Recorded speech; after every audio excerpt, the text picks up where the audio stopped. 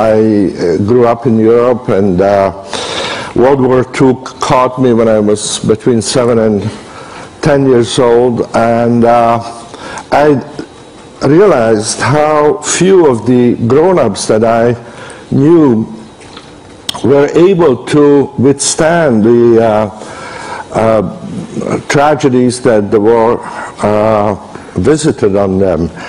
How few of them could even resemble a normal, contented, satisfied, happy life once their job, their home, their security was destroyed by the war. So I became interested in understanding what contributed to a life that was worth living. And I tried as a child, as a teenager, to read philosophy and to get involved in art and religion and many other ways that I could see as a possible answer to that question. And finally I ended up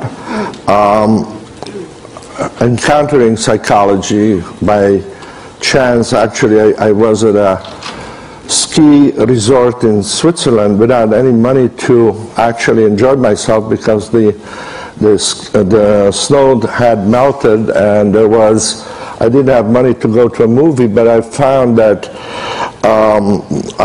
reading the newspapers that there was to be a presentation by someone in a place that seemed in the center of Zurich, and it was about flying saucers. He was going to talk, and I thought, well, since I can't go to the movies, at least I will go for free to listen to flying saucers. And the man who talked at that evening lecture was very interesting, and it actually, instead of talking about little green man, he talked about how the psyche of the Europeans had been traumatized by the war, and now they are projecting flying saucers into the sky, kind of as he talked about how the mandalas of ancient Hindu religion were kind of projected into the sky as an attempt to regain some sense of order after the chaos of war. And this seemed very interesting to me, and I started reading his books after that lecture, and that was Carl Jung, whose name or work I had no idea about. Then I came to this country to study psychology, and I started trying to understand these roots of happiness. This is a typical result that many people have presented, and there are many variations on it. But this, for instance, shows that about 30% of the people surveyed in the United States since 1956 say that their life is very happy. And that hasn't changed at all, whereas the personal income on a scale that has been held constant to accommodate for inflation has more than doubled, almost tripled in that period. But you find essentially the same results, namely that after a certain basic point, which corresponds more or less to just a few $1,000s above the minimum poverty level, increases in material well-being don't seem to affect how happy people are. And in fact, you can find that the lack of basic resources, material resources, contributes to unhappiness, but the increase in material resources do not increase happiness.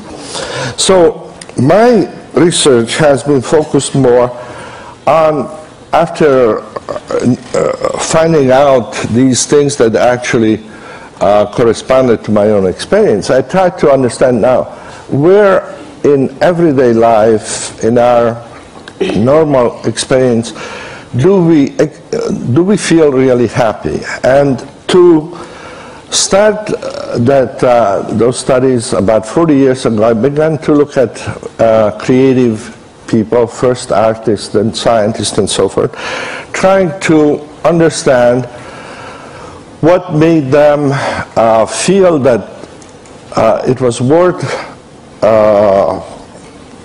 essentially spending their life doing things for which many of them didn't expect either fame or fortune, but which made their life meaningful and worth doing. This was one of the leading composers of American music back in the 70s, and the interview was 40 pages long, but this little excerpt is a very good summary of what he was saying during the interview, and it describes how he feels when composing is going well. And he starts by describing it as an ecstatic state. Now, ecstasy in Greek meant simply to stand to the side of something.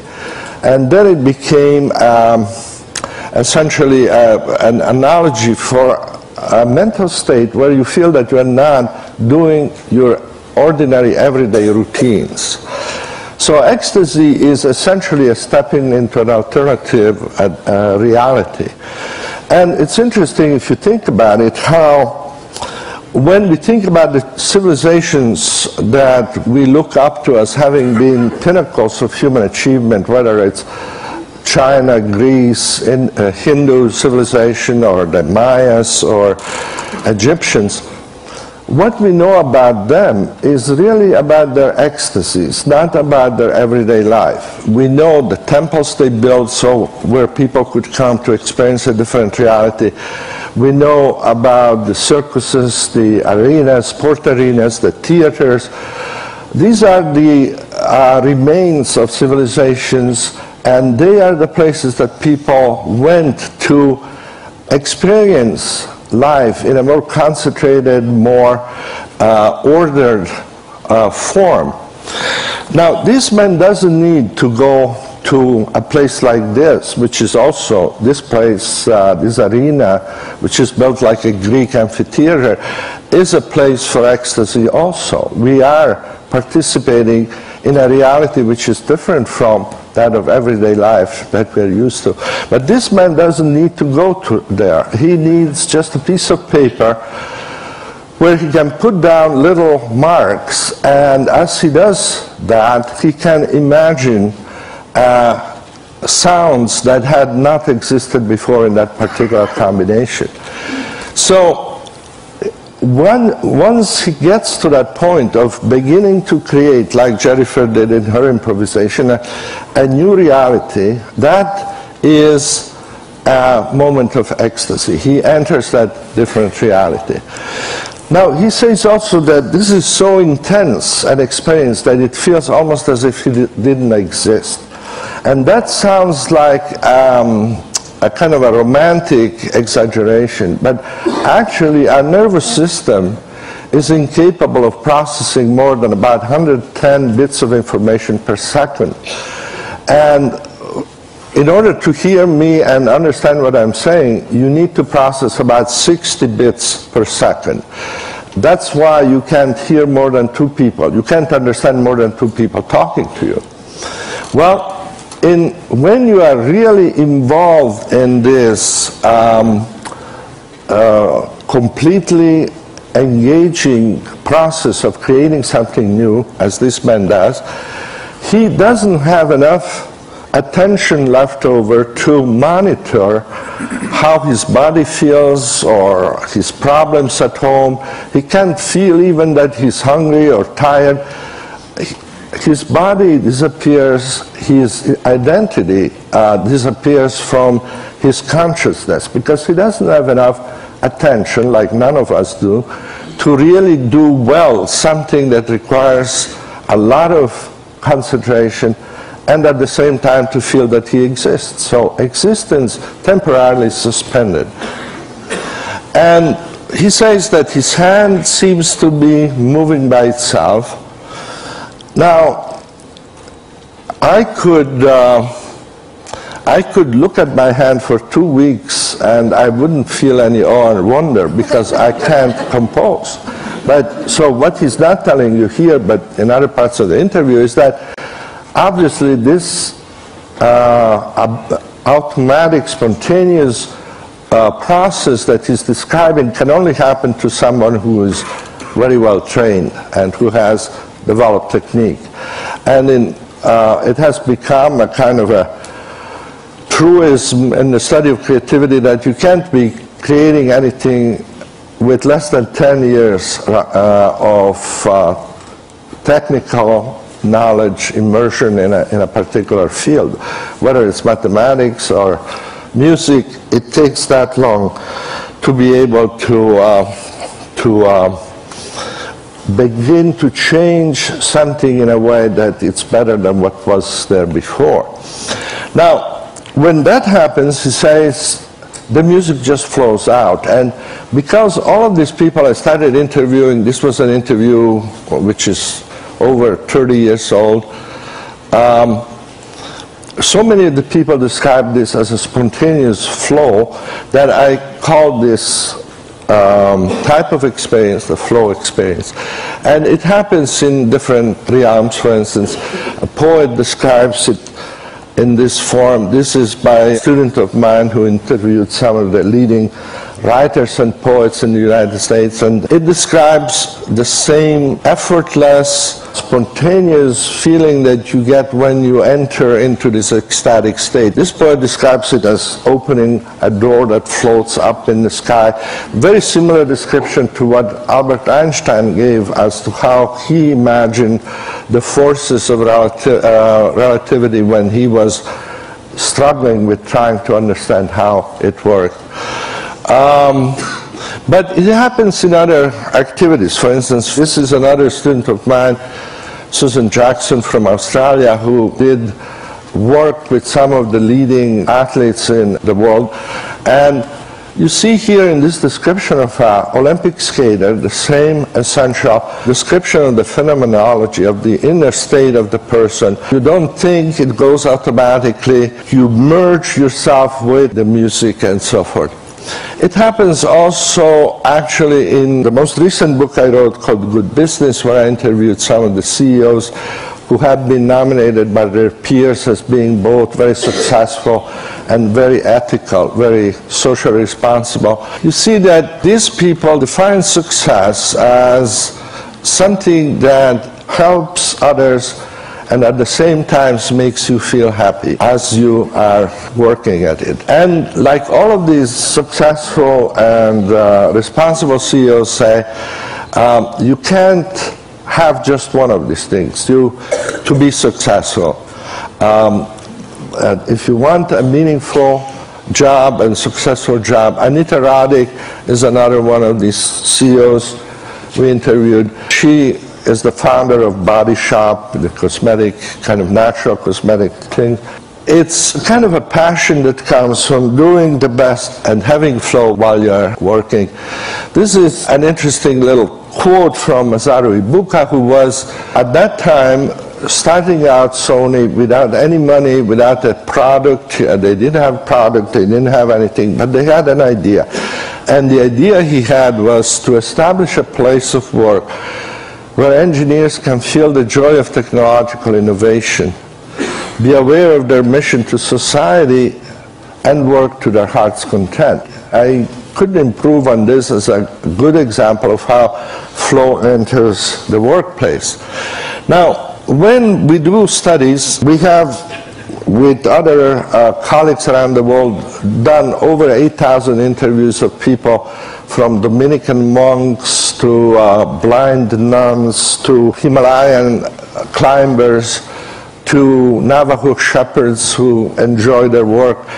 And regardless of the culture, regardless of education or whatever, there are these 7 conditions that seem to be there when a person is in flow. There's this focus that once it becomes intense, leads to a sense of ecstasy, a sense of clarity. You know exactly what you want to do from one moment to the other. You get immediate feedback. You know that what you need to do is possible to do even though difficult.